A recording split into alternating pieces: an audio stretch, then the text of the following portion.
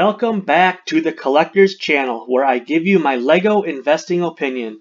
This is for entertainment value only. It is not financial advice. Today I'm looking at a set that is rapidly becoming extinct in the wild. We are looking at the LEGO Harry Potter 76394 Fawkes Dumbledore's Phoenix set. 597 pieces, one minifigure, along with one animal. The Dumbledore minifigure is exclusive and goes for between $8 and $10.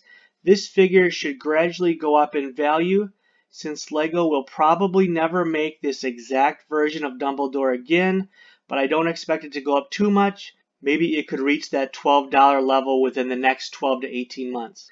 The Fawkes figure in this set is not exclusive. It is in another set and goes for around $3 to $4. In the US, this is a Target exclusive set, and it should do very well now that it's retired. The retail price is $39.99, but Target has been selling it for $49.99, which is a little shady on their part. Normally, the retailer that has exclusive rights sells it at LEGO's retail price, but in any event, I hope no one passed on this set because of what appears to be Target's continuous war on resellers. If you were lucky enough to get this one at 20% off, you paid $31.99 for it.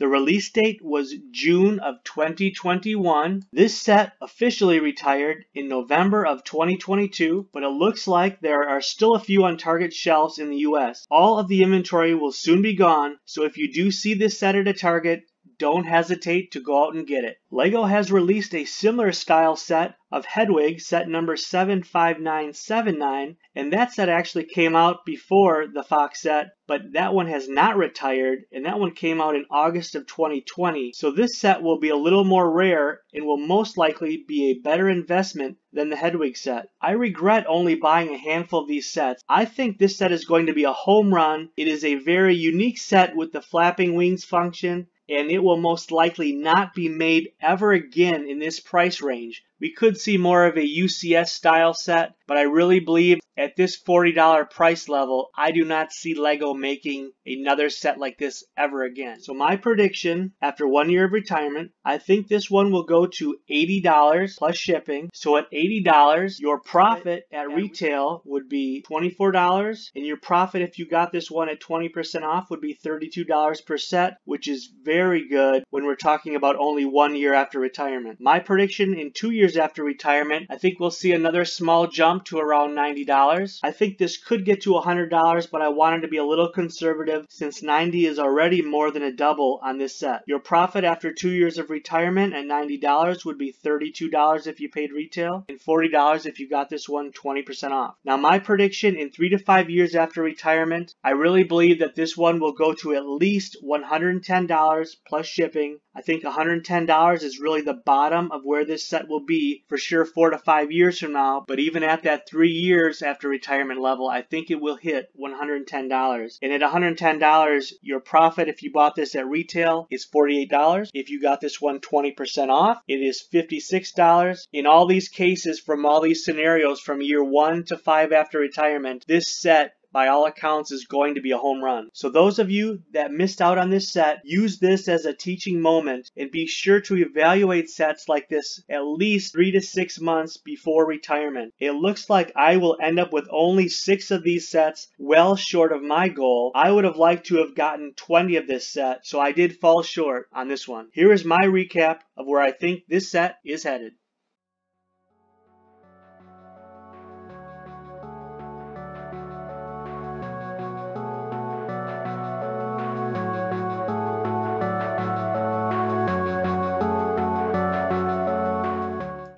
So that is my LEGO investment prediction on this set. Please like and subscribe to the channel and leave any comments on what you think about this set. If you have a set that you would like me to review, please drop that in the comments as well. There are many more videos on the way. Thanks for watching and keep building your LEGO empire.